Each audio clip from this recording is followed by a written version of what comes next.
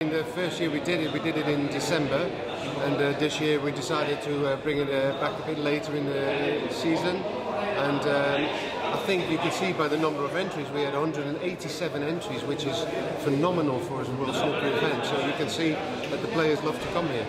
187 entries, one person who didn't enter was a certain Ronnie O'Sullivan. Many might be wondering about his absence.